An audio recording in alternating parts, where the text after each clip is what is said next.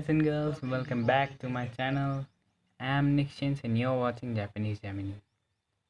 So I really do apologize because I was not regular for some past few weeks because I got it. I got some work of my high school. Practicals will be holding soon, so I was busy in that. So but this Monday I get the time to make the video, so here's your next Hiragana column. And before starting my video, I would really appreciate if you would subscribe to my channel and like this video. And if you want all this digitally printed, I have all these on my website. You can go there. I have given the link on my description below of the website. So let's get straight to the video. Today's column is this column. I'm not getting proper light, so I have turned on my flash light. So yeah, today's column is S. The first hiragana in this column is sa, as usual. Sa. 1, 1, 2, and 3. I can make it a bit flat. This part. This is sa. Sa. Our next hiragana is she. She. Like a fishing hook. Isn't it? She.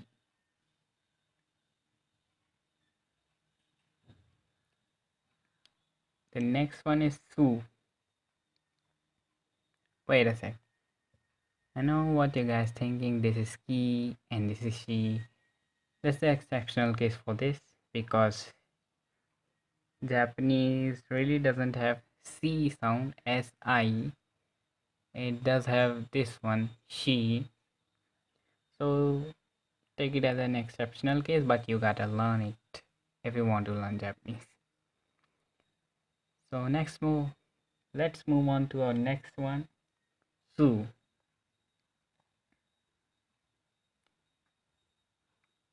Su.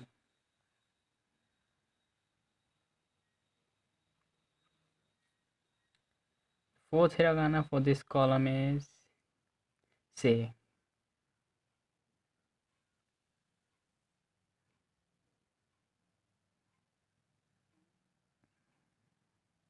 Se. Okay. And the last but not the least, we have so. 1, 2, 3, and 4. So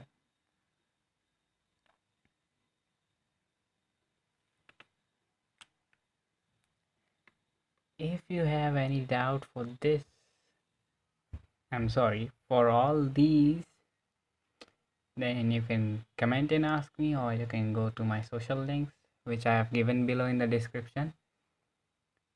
And yeah, as you always know, as always, I have all these covered up in my shorts video.